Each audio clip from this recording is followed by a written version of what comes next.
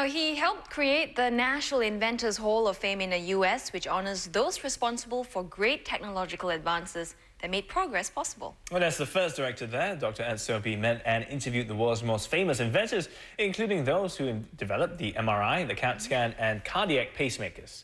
And it was then that he found out that while these inventors were not the best students in school, they turned out to be the most successful inventors. Dr. Sobey then incorporated what he learned from them into a program called Kids Invent to help kids succeed. He was in the studio to tell us more about the program and his passion for creativity and invention.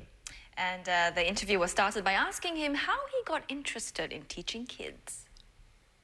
Toys are the way that kids learn about the world, and so it's the best avenue to get a kid interested in learning about science. Do you think it's suited for every age, though? I mean, we play toys since a young age, but how do you get them interested and to understand the concept as you're trying to from a very, young age? Well, the children learn by playing, and they play mostly with toys, and that goes on up through people entering graduate school. We do the same activities like building the electric car with a child in elementary school and middle school and high school and college and graduate school, and there's learning at every level because it's a real activity.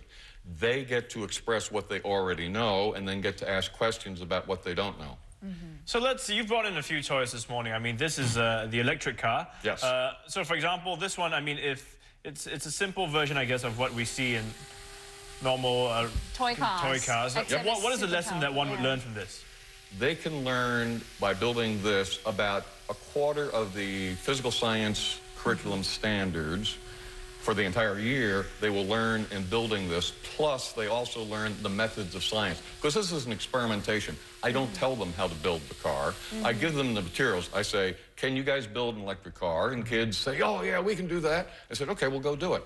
And of course then the kids say, well, tell me how. I'm not going to tell you how.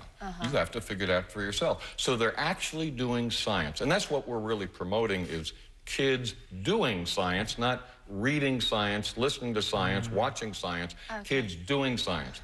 Kids in school do not do science. Here they do science, and they learn very quickly. Well, break it down for me then. Let's say I hand, these components to my son, and I tell him, okay, I want you to learn science, I want you to put this together, but don't you need to start with teaching them the concepts? No. Plus, minus, No. Dessert first.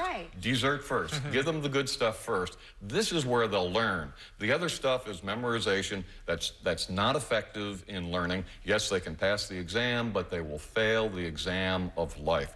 When I give this to a science teacher, the same project, the science teacher has no advantage over a 6, 7, 8-year-old child. They may have a degree in science. They are no better at building the car because everything is memorization.